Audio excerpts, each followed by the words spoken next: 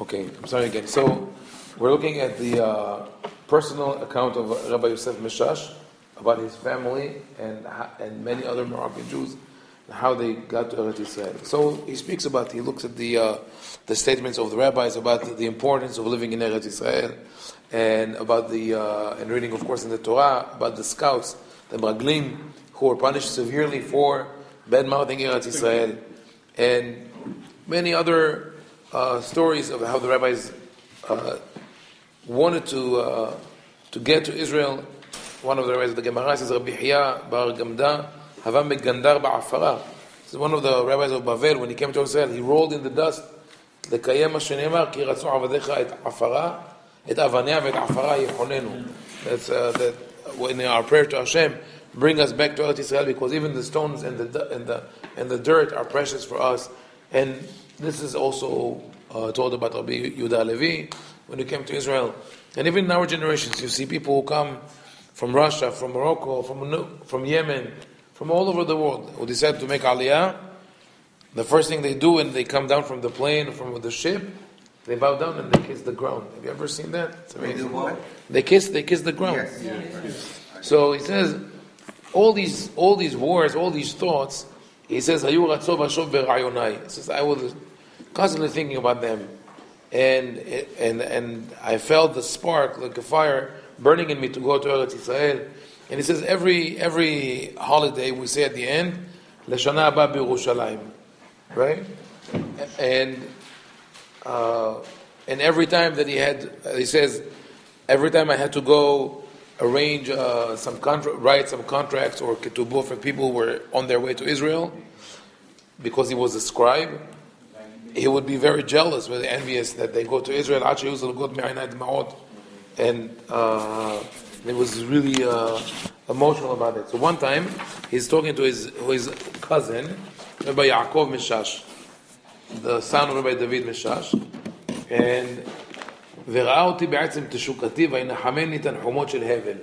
says he saw that I was so passionate about Israel, so he tried to comfort me. He says, but it didn't help, because the message that the cousin Rabbi Yaakov gave him, he says, it seems like God doesn't want our family to go to Eretz Israel, because every time they tried to go to Israel, there was some impediment and which stopped them. And he actually had a manuscript that was passed down in the family with the details of all these attempts to go to Israel.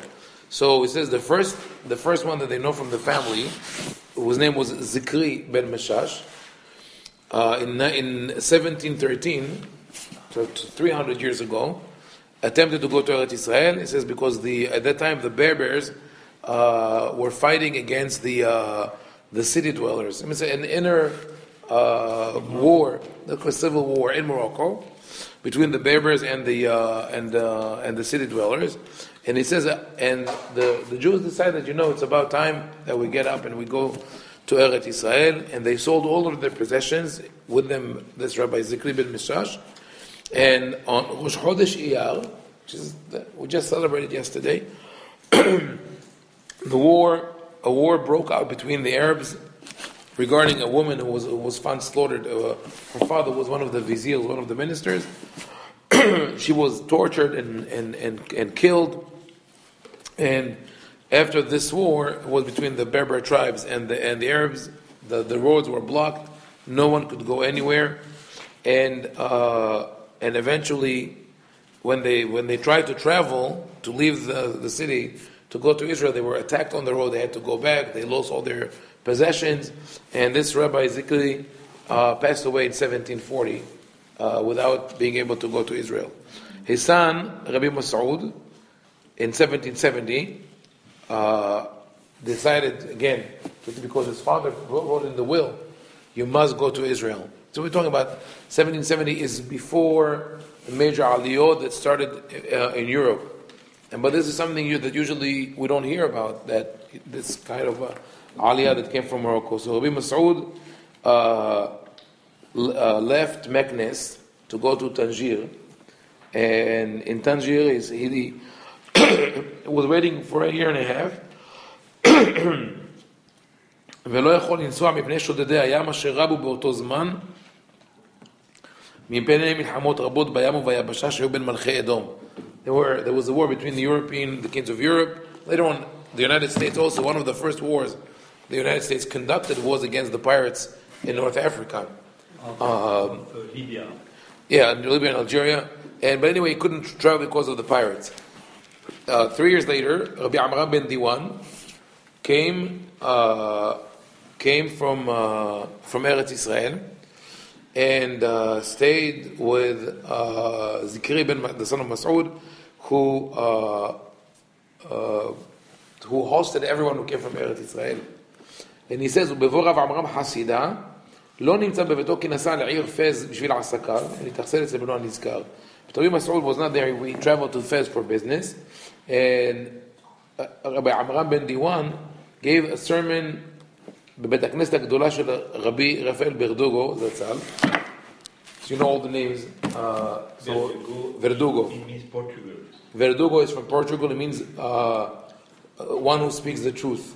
Not only that, I think Verdugo is Shohatim or something. They could have been Shohatim, but the name means truth. It's from Verita or the Verite. So Verdugo, he speaks in the Bet Knesset. דרוש ארוך ונלהב לעורר את הציבור לעלות אל הארץ. So you speak about Zionist speeches in 1773 in Fez, in Tangier. Before the French Revolution. Before. And ונשמעו הדברים לשר העיר ושלחו לפניו, but the prince or the governor of the city was not happy. They called him and he called Rabbi Shlomo Memran. And they had to bribe the minister because he was saying, "What are you taking away?" The Jews had a status of being an economic force in the city. He was not happy with that.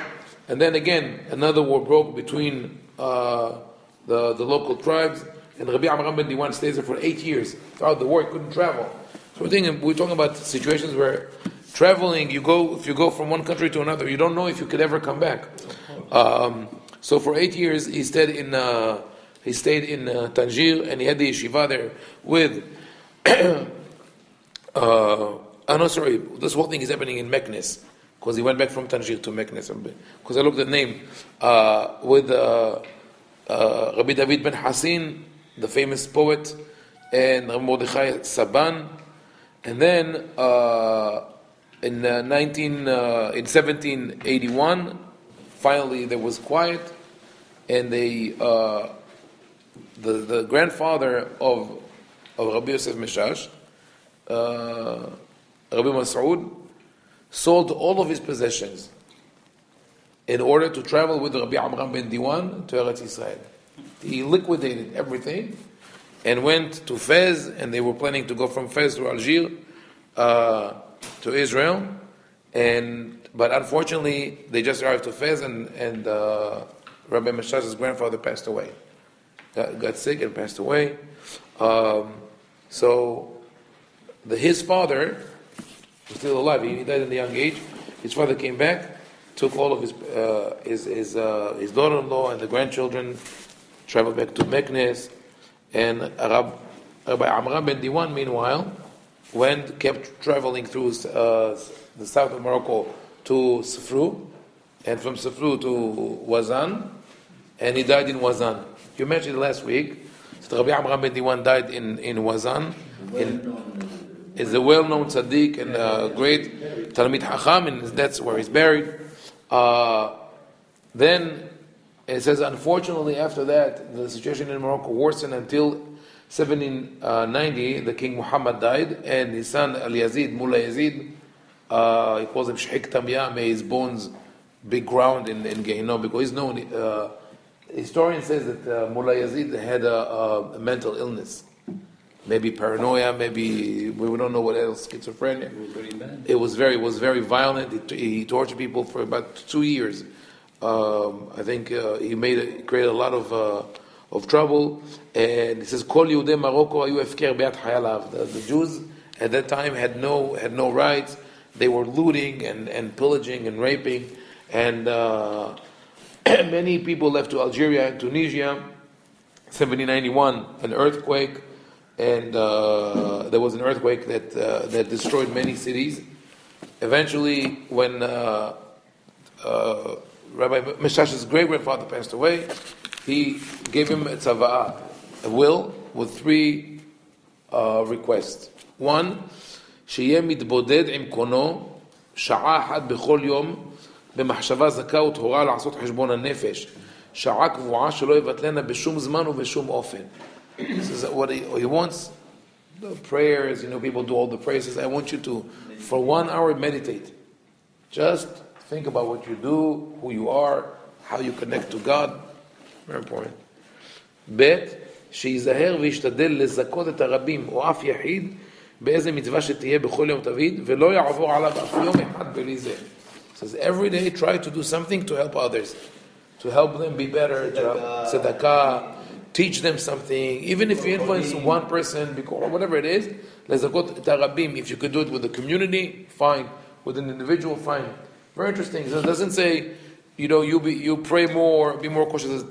Take care of the relationship between you and God. Take care of your relationship between you and other people. Gimel, what is the third request? שישתדל בכל עוז לעלות אל הארץ. Try to do whatever you can to go to Eretz Israel. כי אוויר ארץ ישראל קדוש, קדוש, קדוש. Says the air, even the air there is kadosh. And he says, סיפר לי ראש חברת קדישה, the head of the חברת קדישה, משה בן ואיש, was there. So I'm saying the next goes, he is very, very detailed. He can tell you the dates and the names, exactly what happens. He says he was there when Rabbi Mas'ud ben Mishash passed away. And he repeated those three requests to his son many, many times. That was the last words. ובפעם האחרונה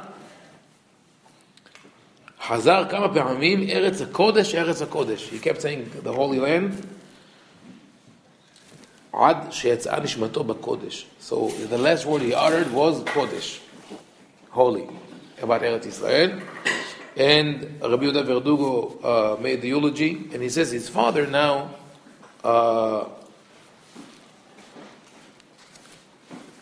tried to fulfill the tzava'ah, and he prepared himself until 1820. In the year 1820, there was we started 1713, and every 20-30 years they tried to go, and another war or something happens, and eventually in 1820 he tried to go. They went to Fez, to Oujda, to Oran, which is in Algeria, and the plan was to go from there to Egypt. And finally, when they get to Oujda, which is in Algeria, there was a civil war in Algeria between people of Tlemcen and Oran, and again had to go back. He stayed in Tlemcen and then went back to Fez. And he tells that in Oujda, he found people whose Jewish men whose ears were cut. And he asked what happened. He says that when this Mullah Yazid, this violent tyrant, came to visit the town, people came to greet him. And at that time, in Algeria, was more modern in many cases than other places. And Jews and Arabs dressed the same. There was no distinction between them. And he said, why, who are these? They stood separately. They were dressed the same, but they stood, Jews and Arabs. And so the king asked, why are they standing separately? Who are they? He said, those are Jews, those are Arabs. He says, I can't tell them apart. And he says, he tells the governor, so how can I tell them apart? And the governor didn't say anything. And part of it is because if history, there was a pact, the Omar Pact. One of the early caliphs made a pact according to which the Jews and the Christians are called dhimmi, meaning second-class citizens, and they were required to wear special. And a lot of historians or people who speak about Jews in Arab land say, you see, the Jews were second-class citizens, but the truth is that for most of the time, in most Muslim countries, those rules were not enforced.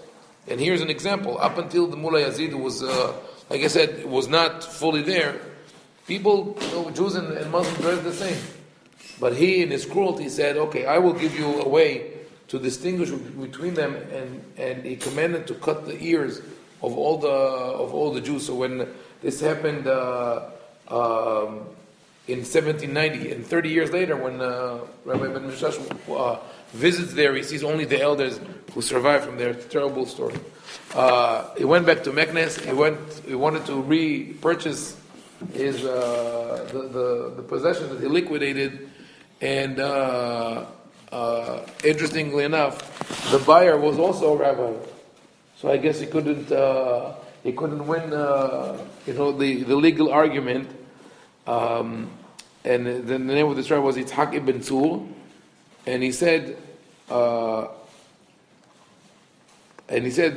problem is, what was his argument? His argument was, it's already discussed in the Gemara, that if someone sells all of his possessions, it shows that he has something in mind, because usually people don't do that unless they have a very clear goal, either to go to another land, or they think that they're dying soon. So the Gemara speaks about it. What if someone sold all of his possessions while he was ill, and then he recovered? They say it's obvious that he did that because he thought he's going to die, so everything is reversed. I mean, of course, he has to pay back, but the deal is reversed. The same thing applies with someone who was planning to move to another country, and it didn't work for him, and he comes back, and he's allowed to purchase back the possessions.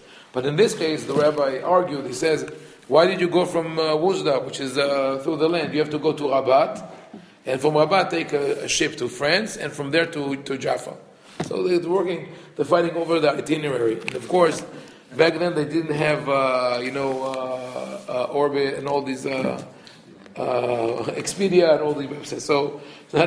So they start fighting over which road is more dangerous. Like where do they have more chances to go to Eretz Israel? And two rabbis were on this side, two on the other side. Eventually they made arbitration and they settled it. Fine. But again, in 18 back? He bought back from him some of the possessions. 1840, we're moving on. 1840 is already, in Europe, there's turmoil. People start coming to Israel, but the Zionist movement is not in place yet. Again, they have this will to go to Eretz Israel. They arranged a caravan to go. But again, the governor stopped them from going. It's amazing. Instead of being kicked out, by the way, it's still true in Morocco that in the 1960s, when they were encouraged to go to Israel, it was an effort of the government to convince the Moroccan Jews to come, because otherwise a lot of people would have stayed there. And maybe if they would have stayed, we're not talking about, maybe if they would have stayed, the situation of the Jews in Morocco today would be a little different, because today is not so comfortable. But in any case, back then the governor stopped them from going because they were goldsmiths and silversmiths and tailors and they were experts. They were craftsmen, and they needed them in Fez. It says in Meknes. But in 1844, he says 70 people made the voyage from Meknes to Eretz Israel. And he says, Ve'ele Shmotam, he brings the names with the exactly number of people in each household. I'm not going to read all the names. It says like the last name.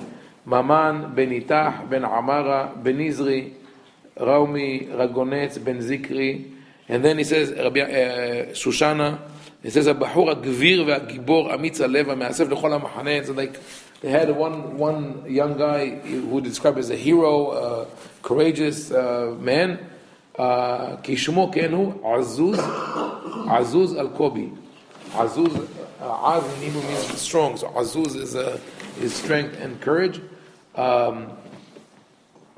Then again in 1853, he mentions more families from Meknes: Abu Dirham, Asabag, Asaban, Hachuel, Shriki, Elbaz, Edrei, Levi, Alankri, Albo. And here, interesting thing: 10 elderly women traveled. And I know that it was. I heard from my wife that also her great grandmother made Aliyah alone to Eretz Israel around the same time, in the 1860s, 1870s. Alone.